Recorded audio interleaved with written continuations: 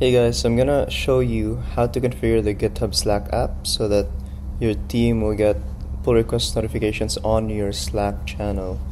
So it should be straightforward. I'm gonna show you the best commands to do it, and yeah, let's get started. So on your Slack channel, you go to Add Apps here, and then you search for GitHub. Then just click Add. It should take you to the Slack app. And then so I've already installed it, but you can click on install here and it should install to your workspace. Okay, and open Slack. So once that's connected, it's gonna prompt you to connect your GitHub account, and you just click on this button and connect your GitHub account, and it should be pretty straightforward. So yeah, the ideal workflow we have here is we have a tech review channel, right? And we want to subscribe to a repo's pull request so that it'll get notified in the channel. So we can do that by doing these commands. So I have a cheat sheet here so we can have some reference. So this is the command that we want: GitHub subscribe owner repo. So it should be GitHub subscribe repo. So the repo here refers to this one, so it's the org and then the repo name. Okay, so once we do this, it should be pretty clear that we've subscribed to the repo and we get these notifications when they get triggered. So this is actually quite a lot. So issues, commits and releases, deployments. So these are enabled by default according to the docs here, and you can also enable some other stuff like comments, discussions, and reviews. But let's see how this works. So let's say we're gonna create a pull request here. Commit, create a new branch, and then create a new pull request. So it should update the Slack channel. Here, so you can see that. And then if we add a comment, it shouldn't notify us because we haven't subscribed to that event. Okay, so it didn't notify us. We can update this subscription to include comments. Okay, so let's try to comment, and it should update the Slack channel. So you can see here there's one comment made.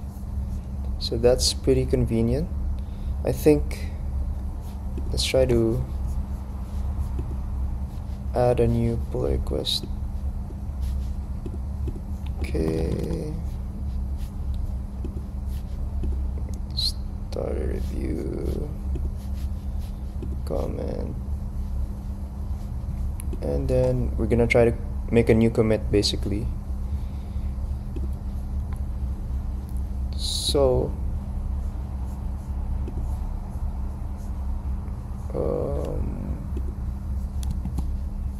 what happened? So we made a new commit, but it's not showing on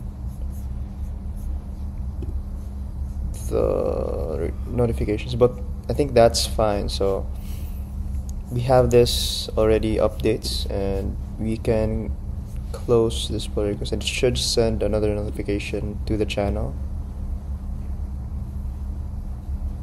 So you can see here pull request closed, and that is pretty convenient. So there are a couple of stuff you can subscribe to here, and I guess the most efficient way to do this without getting spammed with notifications is to subscribe to the repo, but only subscribe to the pulls, I guess. So what we can do to lessen the noise is we're gonna go GitHub unsubscribe, detect test, and then issues. Okay, so we're not gonna listen to issues, we're not gonna listen to comments, we're also not gonna listen to deployments, releases. So basically we're gonna listen to pulls and commits, which is the important part of the pull request.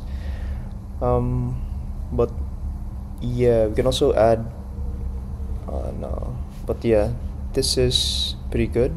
But the issue for me, so we've already set this up, right? And you can see here we can configure it through different channels and different repos. You can just do this on the channel, like GitHub subscribe list, and we'll see all the subscriptions we have for this channel. So it's pretty powerful, and we see the status too.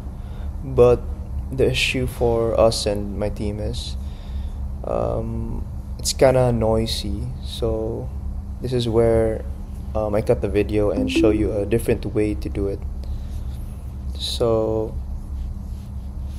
what was pretty annoying to us was the notifications being spammed all over. So we found this really good app called PullNotifier. So what you can do is you can do the same steps, as in go to the Slack marketplace and install it. I'm just gonna show you how it works. So we have this here, and this is their landing page, and this is their portal page. So we can configure per repo, right? You can also, let's remove this mapping. So we're gonna select the Slack. So let's go to the, let's say, random channel, so that we can see the notifications there. So we've easily connected the repo to the Slack channel. So next step is to create a pull request. Oops, here.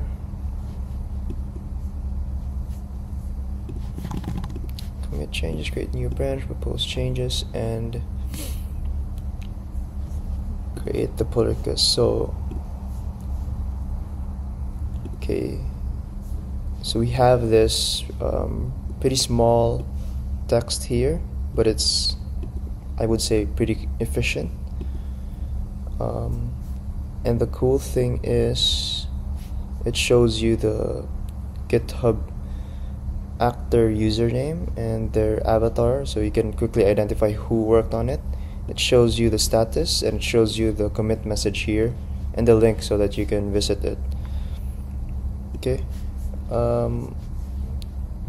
and then once you have like changes to a pull request, for example, it got approved, or it got merged, or it was closed, so that would not send a new notification. Instead, it would update the existing message. So each pull request has its own message here, but it doesn't go beyond that. So that's pretty convenient and very clean. So it was the best app we found for our team, and I would recommend it to you guys. So yeah, that concludes the video.